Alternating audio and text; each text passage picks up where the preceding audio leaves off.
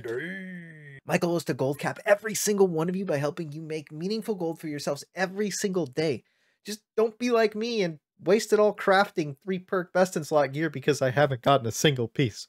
And I've spent like 3 million coin. In my previous gold videos, everyone who followed them made crazy gains, and that's what we're here to do again today. So for the January update, I made this text guide with all the things I'm going to be going over today, with special tips for every single one of them during the video. And the main goal behind this is to get you on track to making 10k gold per day. And if you gain anything from this, I'd really appreciate it if you subscribe. We're on the glow up operation of the century, and we just hit 1k subs the other day, and that was awesome. My name's Claysthetics, and we're running right into it. And don't forget to like the video. It's the only way YouTube knows I exist. First thing on the list is the meta. Everything revolving around the meta is going to go for a good price. And we're going to quickly go over buy orders for what you should be looking for. It's just like the other video about buy orders, except this one's streamlined, faster, and better. This will be the lowest effort and the easiest way to make the most amount of gold in the least amount of time in the entire game, because most people are just too lazy to do it. And we kind of future-proof this buy list by looking into the mutated dungeon patch and seeing what's going to be useful in the actual dungeons themselves and what's going to spike and what's already useful in PvP. So starting off, we have the Orchilium Void Gauntlet Charm, and it's going to give us Putrefying Scream. Second one is Orchilium Ice Gauntlet Charm, that's going to give Rushing Spike perk. Reinforced Orchilium Great Axe Charms give Insatiable Gravity Well, and Reinforced Orchilium Warhammer Charms give the Leeching Path of Destiny. Now that we're done with the Orchilium stuff, we're going to go into the Reinforced Steel Warhammer Charms, which give Sundering Shockwave, and the Reinforced Steel Rapier Charms, which give Sundering Riposte. While it doesn't look like this one's huge up front, it is a 28x on your money, and this is how you should be looking to do it. Multiplying your money by any means necessary. ×2 is better than 0. And this is times 28. And the same goes for the Steel Musket Charms for Powder Burn, the Steel Bow Charms for Enfeebling Poison Shot, and the Steel Spear Charms for the Bleed on Coup.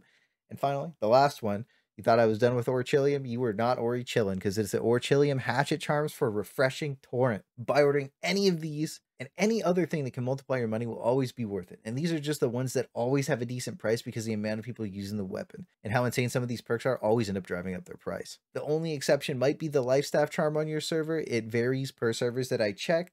Sometimes it's good, and even on my server, it's not the best because there's just not enough Life Staff users. And yes, I know it's Orichalcum. I just say Orchilium to piss most of you off at this point because of the last time we made an Orchilium video. It just resonated with me. But on top of these craft mods, you also have things like Iron Guardsman Insignias, Arcane Embroideries. Both con and int are the majority of the meta right now, and they have the highest prices compared to things like Iron Battle Medals, because the more meta something is, the higher price it is. That being said, the next 2 weapons that are going to come out, the Blunderbussy and the Greatsword, are both strength-based, so who knows what's going to be the next big thing. But off that, we're going to go into the raw farming section. We're going to start with chest runs. And chest runs are my favorite farm in the entire game because the entry level is so simple and the bots can't ruin it. You only need to get like 33% luck, and that is insanely easy just by buying 2.8% luck gear off the market. It's abundant right now, and it's going to let you farm the charms, the trophies, and the storage chests.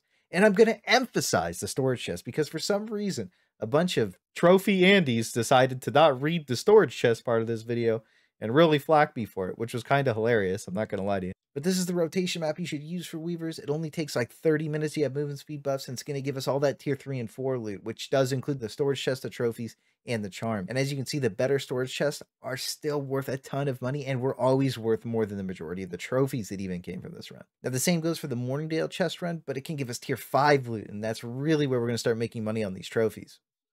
And if I'm feeling extra spicy, I'll run Weavers into the Morningdale route and then reset back into the Weavers run because supply chests only have a 1-hour cooldown, so you can basically spam them. Just remember, these are heavy RNG runs, and you aren't guaranteed anything, but averaged out over about 100 runs, I was making about 5,000 gold per hour. But we also have one more higher tier 1, which is the Solo Shattered Mountain run. You can get good expertise gains here if you're below like 560-ish. And this is where you will also really want to loot all the small chests because they have the chance to drop the Orchilium charms. And finally, the last chest run, and this is a Zerg route because for some reason AGS decided to make the mobs stare at the boxes, so you need a group of people to do this one.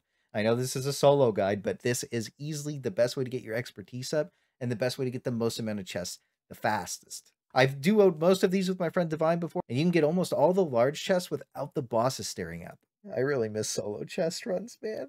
As you can see, there's a ton of chest runs, and just as a reminder, it is heavy RNG, so there is a chance that if you have bad luck, you're just not going to get anything. And for me, the lowest level chest runs are the most worth it because it requires the least amount of functioning brain power, and that's how I like to do it. Just 0 brain power, all ham, just go. But now for my farmer boys. These all fluctuate in value like crazy because every single patch Amazon kind of changes what's good and what's bad. But the final product is always very stable for every single one of these, in my opinion, and is the most consistent way to make decent gold per hour as long as you can fend the bots off by possibly trapping them in some tents with some friends, because bots can't go past tents for some reason. Starting with weaving, the best fiber runs are in Windsward and Morningdale. And while I'm not the biggest fan of Windsward just because of how heavily botted it is easily one of the better routes in the game because it takes you through so many high quality resources and moats while you're gathering the hemp. But the reason I like Morningdale so much more is because you get so much hemp and silkweed nodes at the same time, and it passes you over multiple wire fiber nodes, and it's just so abundant that no matter what,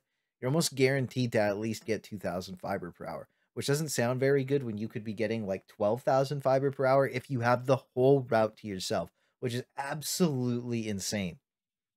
Now for wire fiber, the best route is hands down Eden Grove. The problem is that it's overbotted and overplayed, so it's almost impossible to get this spot to yourself. So the other good spots I found were in Reekwater, and this lets you reset and go grab some hemp and some more chilium while you're waiting for the wire fiber to respawn. And my last spot is in Ebonscale, but my problem with this route is there isn't really anything else to go gather while you're waiting for the wire fiber to respawn. So it's more of like an Alt F4 and come back in 10 minutes kind of thing. Now we're going to get into like the woodworking aspect of things. You can literally go outside, chop young trees and make charcoal and actually make bank per hour. That's a thing, and that's why bots are so heavily just clear cutting forests. But at the end of the day, if we're really just looking towards ironwood, which is the most value, its problem is that it has bots or unflagged players just camping the shit out of it, which really sucks. But the two best rotations have the least amount of bots because there's so many high level mobs that actually just kill the bots off, which is actually pretty nice. So starting off from this like shattered into the top of Eden Grove route, this is a great route. I love running this one because it also takes you through a couple of chests at the same time. You know how much I love the chests. And then there's one in this like southern part of Eden Grove. And this is actually, in my opinion, the best ironwood route because the trees are constantly respawning and there's a lot of them. Now for Orichalcum, we have the OG spot. Now I know Scorched Mines is no longer the place it used to be with the amount of muskets, but people are still death running this place to get Orchilium because it is just the best spot for it. And that is just as simple as it gets. But coming into the next patch, tentacles are getting nerfed and we end up with a couple extra decent spots to go. So we'll start off with Mirkgard, and if you have somebody pulling the mobs for you, it's actually really easy to get the Orchilium, and you can just split it with them 50-50 and still make bank because not a lot of people actually do this one. And especially on dead hours, I see these nodes up all the time. But the Trench of Doom is where that big tentacle nerf is going to come into play because most builds are actually going to be able to run through this trench, kill the tentacles, and actually gather the Orchilium underneath them. This is probably going to be my Orchilium farming route, and I think it might actually be the best one. But now we're on the final stretch, and I'm just going to give you 3 quick rotations because all 3 of the hides are super valuable. The best rawhide rotation is these pigs here. They are absolutely insane. They give a ton, and they're just outside the town, so you can quickly walk back and come back out. The best thick hide rotation is pigs again, but just in Morningdale, and it also takes you through a couple of high-value nodes like ironwood, wire fiber, silkweed, and hemp. And while Ironhide has a few overfarm spots up in Eden Grove, there is another best spot that I found that I love even more, and it's these tigers down in Ebonscale Reach. They also double dip with Orchilium ore, and they really make a crazy farm when you're getting a bunch of legendary materials on top of the Ironhide. And while most of these resources are really good just to sell raw, if you craft them up to like the infused silk, the infused leather, the Orichalcum ingots, the ironwood planks, they're going to be worth so much more, especially if you go gather all this stuff yourself. You're just going to be making way more money.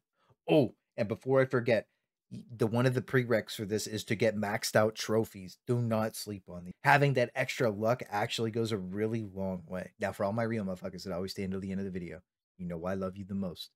And your final big tip is anything to do with mutated dungeons is going to skyrocket in price because just like in Mythic Plus, everybody's going to need to min-max this to get to the top tier. All your best players are going to want to get that 625 gear. So you're looking at tier 5 gemstone dust, oak bomb flesh, owning stones, all the trophies for ancient, corrupted, and angry earth, and all the coatings to go along with those too. All these are going to spike after the patch insanely hard. And usually they're going to be the highest price on like Tuesday, Wednesday, and Thursday and tank off on the weekend when more people are farming them. So if you are buying low and selling high, buy the dip. That's it. It's been a while since we've done a gold farming guide, but this one should be updated for the entirety of this next mutated dungeon patch, and it should stay relevant for the entire thing. And on top of that, we will be doing another gold guide for when the next big patch comes out. And I do hope you all stay beautiful, blessed, and safe out there, because I want to see you in the next one.